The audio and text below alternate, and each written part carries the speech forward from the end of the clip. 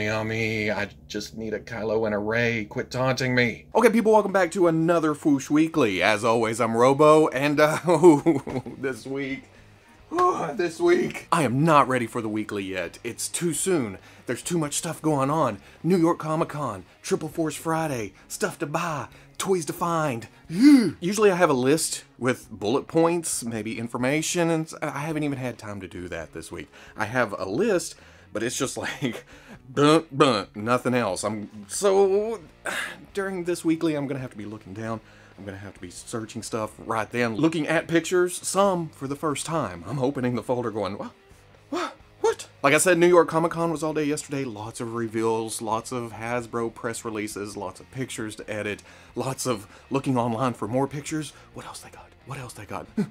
Got to last night, I had to watch NXT from Wednesday because priorities. Boy, that Adam Cole and Matt Riddle match was woo! Then from there, I went out to Force Friday to see what my Walmarts were doing. Out of 5 Walmarts, only one had the skid out with the cube, and my first Star Wars figure of this season was the Off-World Jawa.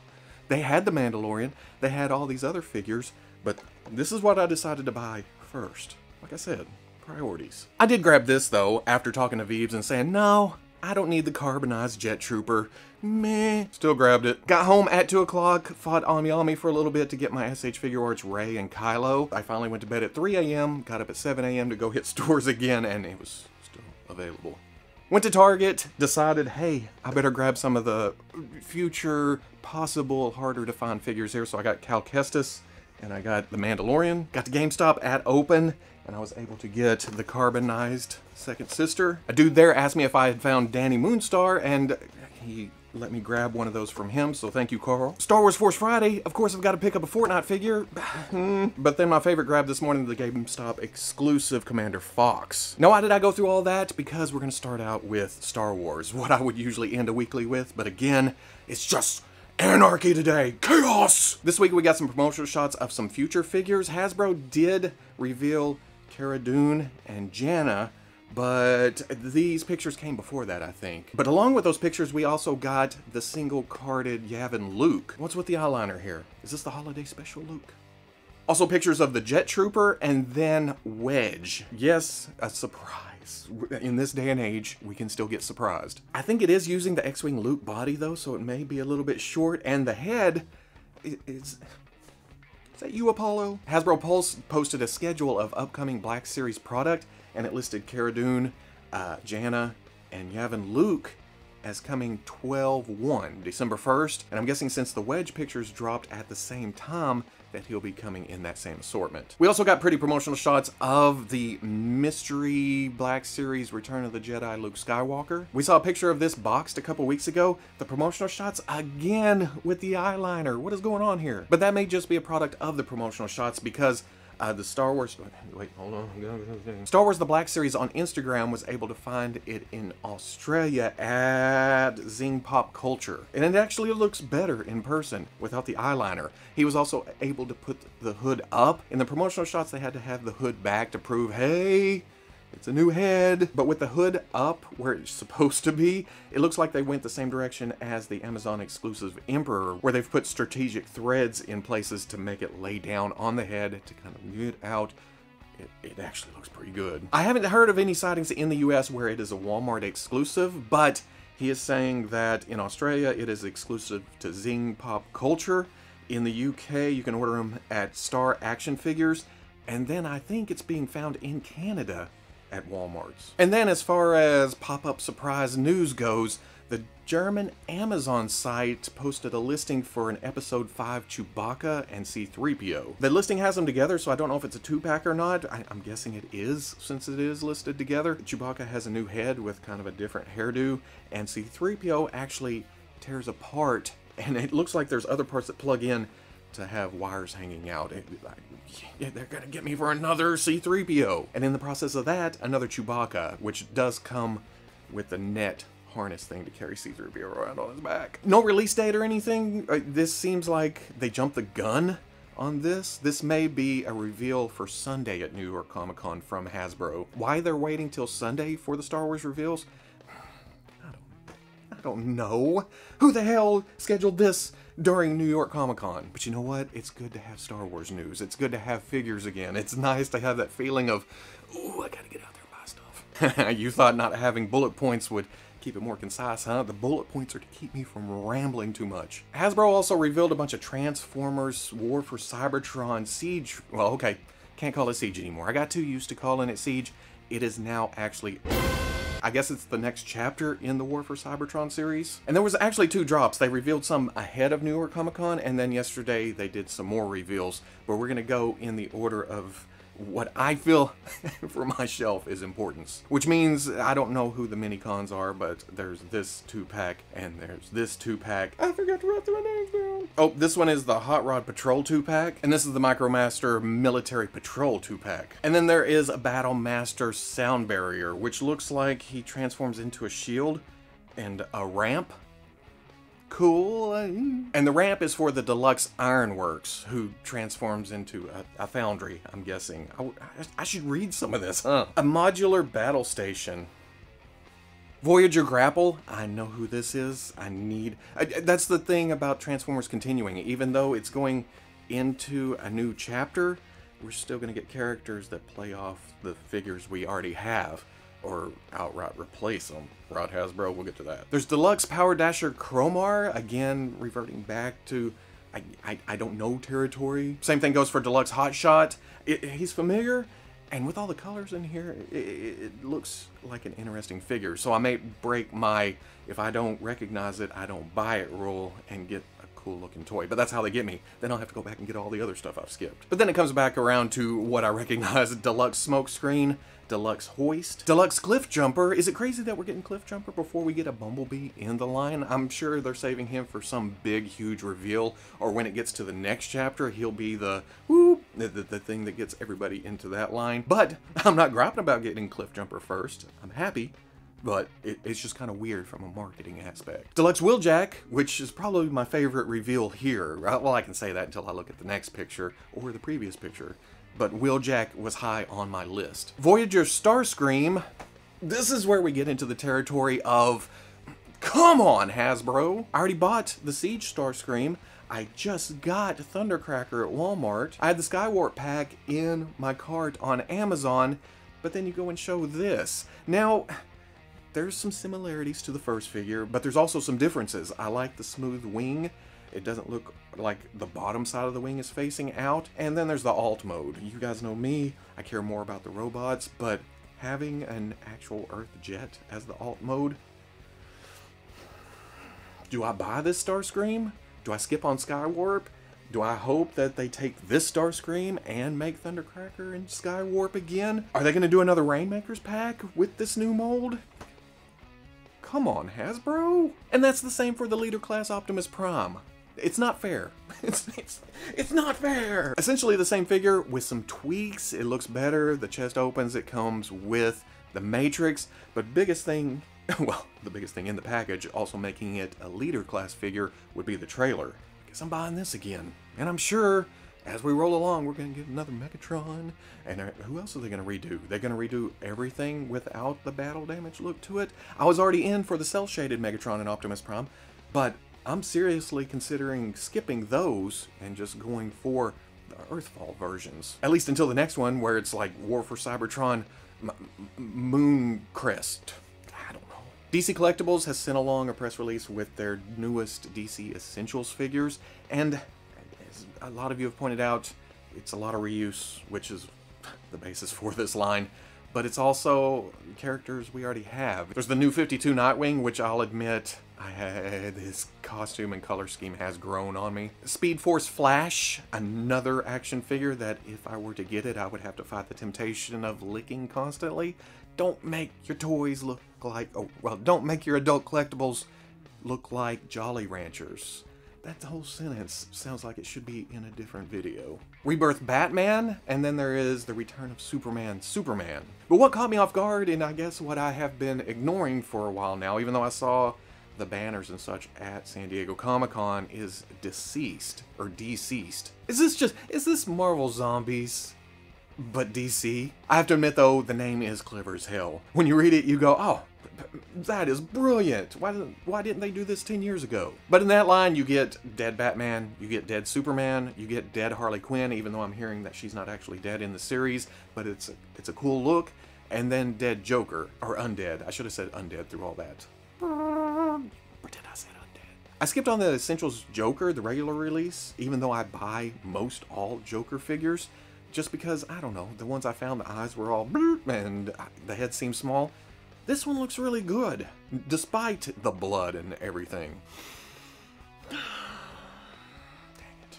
But that was all leading up to New York Comic Con, where, what are we going to talk about? Let's talk about the Bluefin booth. It appears they're upgrading the SH Figure Arts in-game Captain America to actually have the broken shield and the Mjolnir, the hammer. Mjolnir, the hammer! Mjolnir, the hammer! I don't have a lot of info on this. I've just seen the picture floating around, but I skipped on the first one. Do I need this one?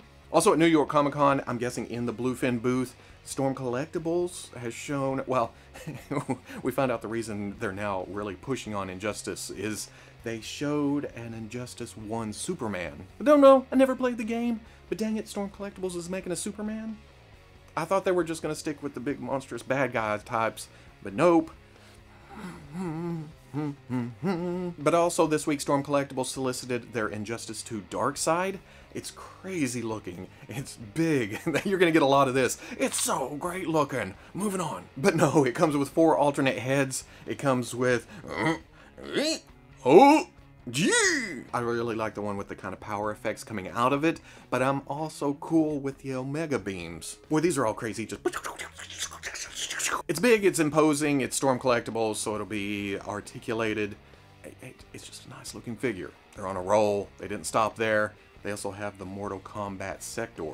Sector? Or as us Southern people would say, Sector. Again, another ninja to add to your Mortal Kombat display. I dig the candy apple red here. But not being a huge Mortal Kombat guy, I think it's the accessories here that sell me on this figure. The opening up with the rocket shooting out, that's freaking cool looking. Not to even mention the big smasher.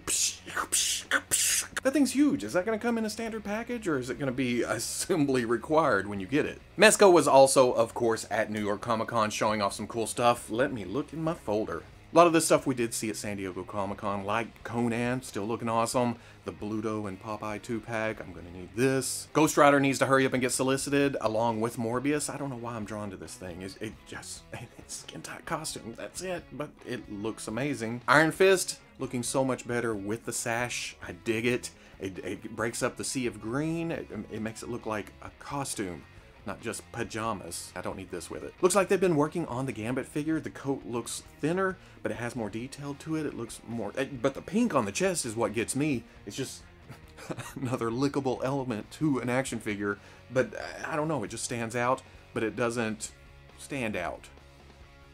But opening the show, the big reveal was Mr. Freeze. Ooh, has a big thing with the big armor parts.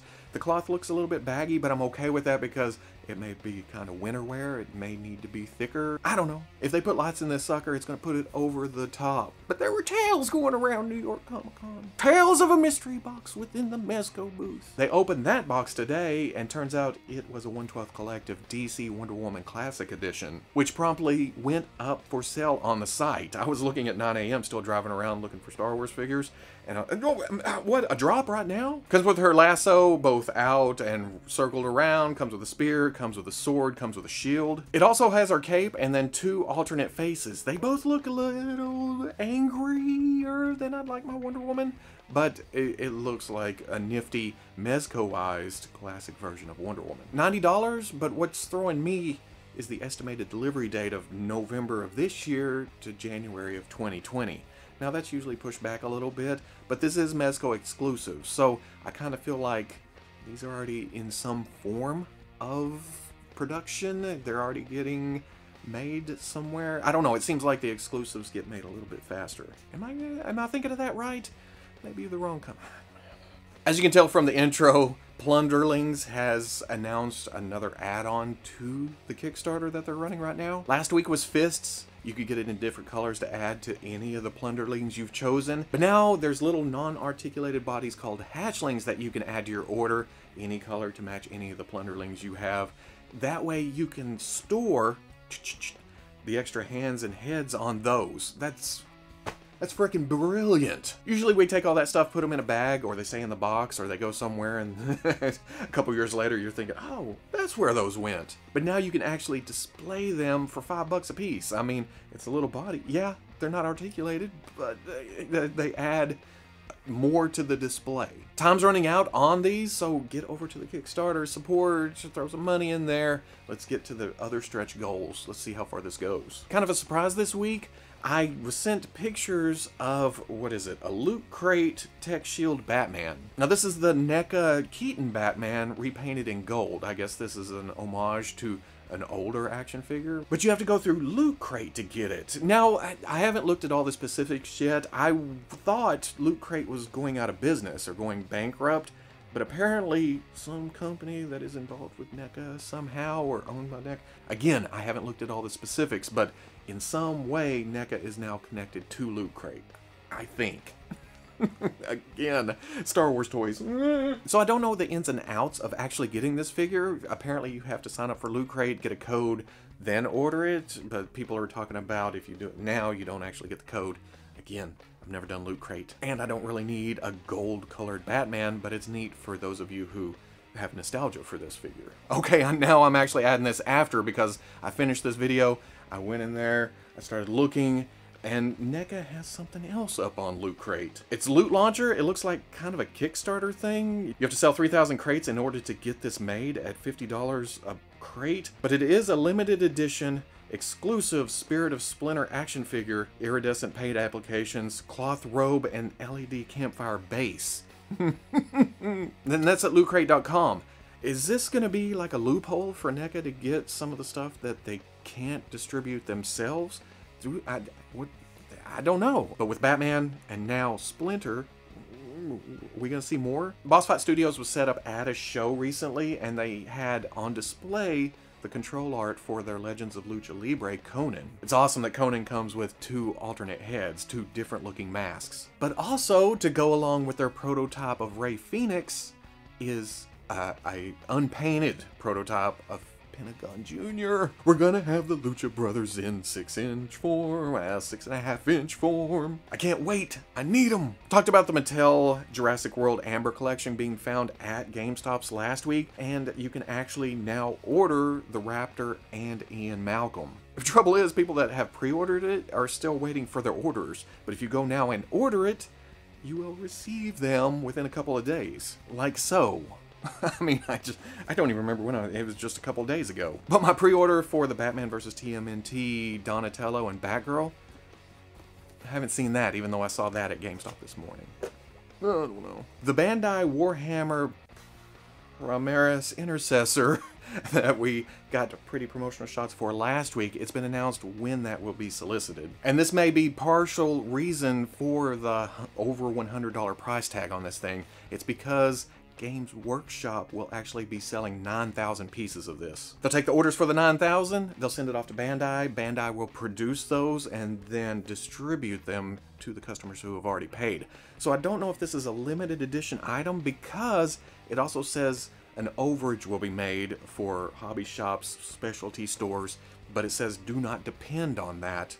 If you want one of these, go to Games Workshop tomorrow, Saturday, and put your order in, and then it should ship in the second quarter of 2020. Last night I posted a video talking about the New York Comic Con Marvel Legends reveals, but I wanted to throw out a couple more points. Plus we ended up getting pretty promotional shots after I made the video. The Marvel Legends Stan Lee, it is up for pre-order on Target.com right now for, well, it says a June release, but it's not exclusive to Target. Target just gets first dibs on the pre-orders. It should be available from other places later on. Also didn't get a chance to look at the box yesterday. It's looking spiffy. It's special. It's Stan Lee. That's much like the Punisher War Machine that popped up at GameStop first, people thought it was GameStop exclusive, but it is fan channel. This week we got sent the press release, and pre-orders for it went up on Dorkside Toys, Big Bad Toy Store, Entertainment Earth, for a ship date of very soon. It should be in the next week or two. Last night I talked about the Hasbro Marvel Legends 80th Anniversary Retro Deadpool. It will be at London Comic Con, Paris Comic Con at the end of this month. Available for order from everywhere else on November 4th, but we have seen pictures of it loose from places.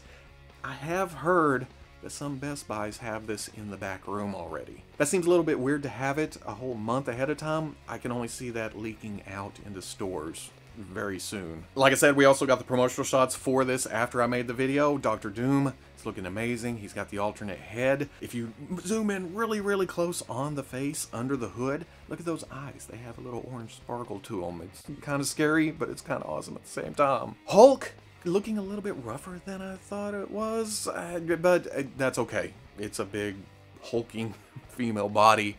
I like it. I like all the extra details thrown in here. Deadpool. Give me all the Deadpools, even the blue version of this. I'm almost thinking if the blue was a little bit darker, get a Cyclops head and you'd almost have an astonishing X-Men Cyclops if you take off the straps and stuff. But the arms are wrong, the angles are wrong. I just want a good astonishing Cyclops. Sunspot is on the Bucky Cap body. Yes, it's a little bit outdated, but they've added stuff to the boots. He has the collar and he has the effects, and then the effects that add on. It kind of hides the reuse of that body. Plus the head looks freaking amazing, and the effects were almost made for Sunspot with the bloop, bloop, bloop, bloop bubbles. It was pointed out to me several times yesterday that Warpath uses the Omega Red body. That works for me. It's big, but it's not super 90s hulking big. Johnny, somebody said it looks like Randy Orton in the face, and whoever said that, Human Torch out of nowhere! Sue, I'm digging the effect, but I hate the pose here. It just makes it look all gappy. Mr. Fantastic, hey Hasbro, why you make a toy of Dan Larson? The only hope I have of getting an action figure head is movie Obadiah Stane. I'll agree with most of the gripes. The fingers are creepy looking, but I just won't use them. He'll just be standing there with the other hands. The Thing, I'm digging the new head. I'm digging the weight belt. I'm digging just the overall look, even though it's what we essentially already have. But hopefully the oranges match so you can switch and swap heads. And we're not ending on Hasbro. There's still more. I know. It's so weird. That's what happens when I just throw words at a screen and I get up here and... Kyoto has put up a teaser announcement for an amazing Yamaguchi My Hero Academia All Might. As you all know, my original plan was to use the McFarlane Toys All Might with the Figma Midoriya and Bakugo, but with amazing Yamaguchi jumping into the... There's other options. It's insane. Hopefully we'll see the Rebel Tech, All Might, and Deku soon, because I'm excited. And then this week, Jazzwares Mike DeCamp on Instagram posted a teaser of the Fortnite Legendary Series Valkyrie. She's looking a little cocky. I like the little smile, and of course there will be different faces, but the overall look, I need this. This should have came with the series we're getting right now. Double elbows on a female figure? And then the most important action figure reveal of this week would be the Jazzwares Fortnite Legendary Series Peely. I don't even play the game, but I love a banana with arms and legs. And Jazzwares takes it even further by giving him alternate faces. That's not going to stop me from buying the McFarlane one, because that'll be Peely Sr. And then the Jazzwares one can be Peely Jr. And then I'll get the shopping cart, put them both in there, they'll ride around, and I can make all kinds of jokes about groceries. That's it for this week. I am sorry. I apologize just for the randomness. I don't know. I feel like I should be better prepared. It's the weekly, man. This is my favorite part of the week. But because of that, I couldn't just skip it, you know. I'm going to push it off so I can write down some bullet points. No! Gotta talk about toys, especially in the midst of New York Comic Con. Got any more of them toy pictures? As always, all these pictures will be available on the Fwoosh front page at noon tomorrow, Saturday. And along with that will be links to pre-orders, more information on it, stuff that I should have had ready, but I didn't. But I love you. I gotta get up here. If you enjoyed this Fwoosh Weekly, comment, like, subscribe. I'll catch you on the Fwoosh. I gotta go find more Star Wars figures. I'm out!